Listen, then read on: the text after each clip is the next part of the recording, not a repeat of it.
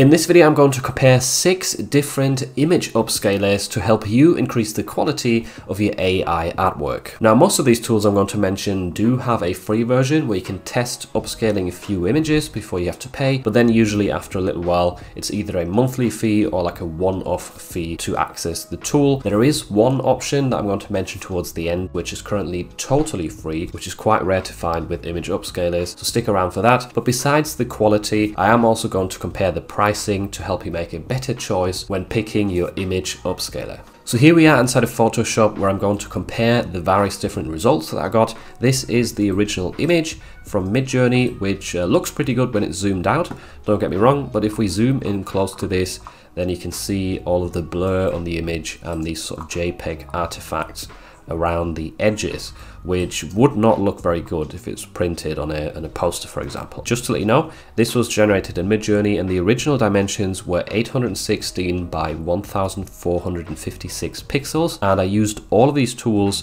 to increase the size 4 times. I wanted it to be a fair comparison, so each image or each of the upscaled images are in 3264 by 5824 pixels. That's not the maximum you can do. Usually the free versions are a bit limited, but the premium versions of a lot of these sites, you can upscale by like 8 times or 12 times even, rather than just 4. So zooming into this top corner right here, where we're going to compare this, the ear and the eye are some good bits to focus on. This is obviously still the original, very blurry and pixelated. And if we hide this, we now see the first website that I tried called Img Larger. On Img Larger, you can sign up to a free account and you get 8 free images. Once those have run out, you would need to sign up to a plan of at least $9 a month, which gives you 100 images per month that you can upscale. And yes, so I think the result is not bad, it's pretty good. It has preserved quite a lot of the detail of the fur, which is definitely nice. Like, it looks very realistic in some cases, but what I don't like, or what I noticed with Img Larger, especially in comparison to some of the other results, is that there is a lot of extra color that's been added here, like quite a bit of red and green. You can also see it in the ear right here, which if you go back to the original isn't really there. It's more of a black and gray mixture. So that's a bit of a downside, that it's added this sort of ghosting color effect. The edge looks pretty good, looks a lot sharper than the original in my opinion. So Img Larger did a good job of that.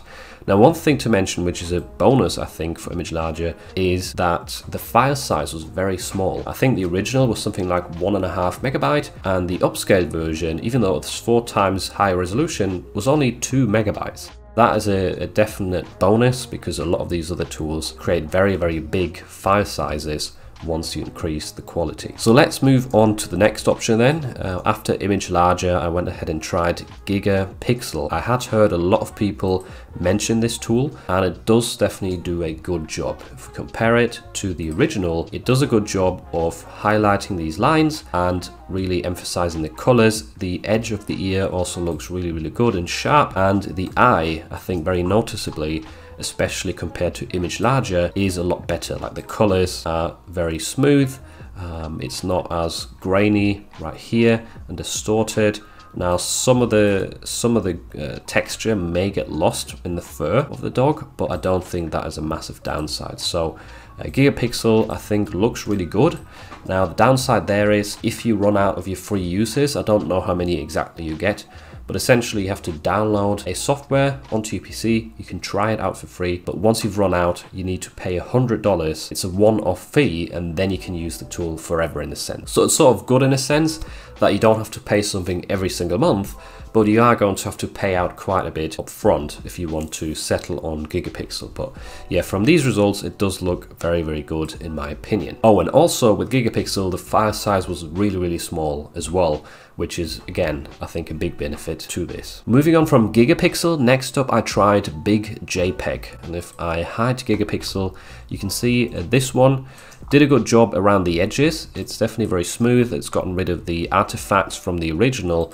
But if we compare it with Gigapixel, then you will see it does lose some of its detail.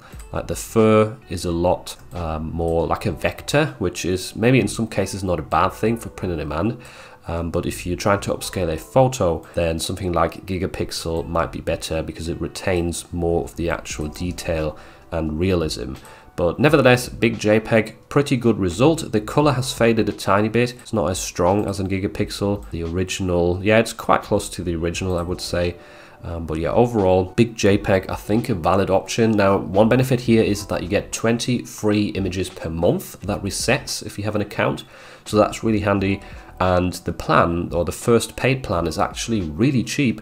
It's only $6 and you get 500 images, which is a very, very good value in my opinion compared to some of these other tools and websites that we have as options. Big JPEG, while it might not be perfect in terms of retaining quality or retaining detail, is definitely a nice cheap option with quite a few free uses as well. So the next tool I tried out is actually Photoshop, and before I show you what that result looks like, I'll just quickly show you how I did it, so you know how to replicate the process. So once you have your image selected in the layers panel, you just have to head up to filters, then click on neural filters, and a section will pop out right here. I'm just going to have to move my face, where you will have to essentially download the super zoom option right here. And once that's downloaded and installed, you can tick this option, and then over here on the right hand side you'll be able to click the magnifying glass to increase the quality. So now I've done it 2 times. It takes a little while to process. In this case it would take longer because this is already a big image.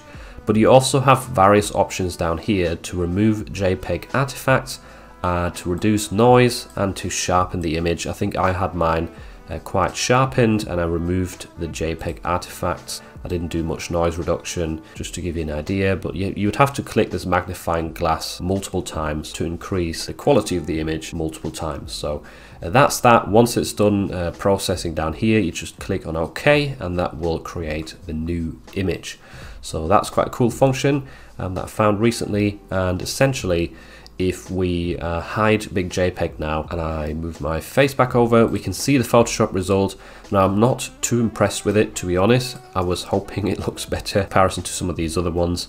But yeah, it's just very, very distorted almost. Now, it does retain some of the details, but not in a great way.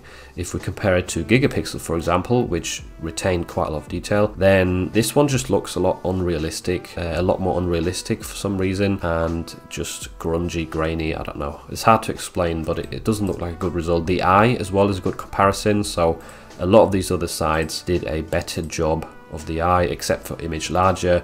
Img Larger probably does look worse than Photoshop, to be honest, in some ways. The edge as well, it's good, it's not perfect.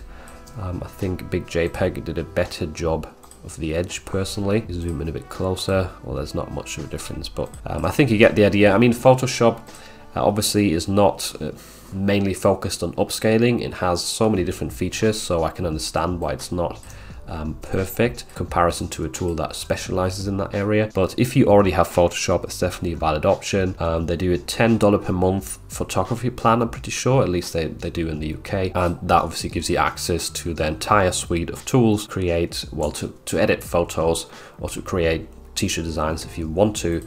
Whilst the image upscaler is not perfect, Photoshop is quite a valuable tool to have in the arsenal. So that's it for Photoshop. Oh yeah, and one benefit obviously is you can do it with as many images as you want. There's no limit to this. That's quite a good benefit in comparison to the other options. Next up, after Photoshop, I had Nightmare AI to try. That is a tool that used to be free and I have been using most of this time, but they've recently introduced pricing.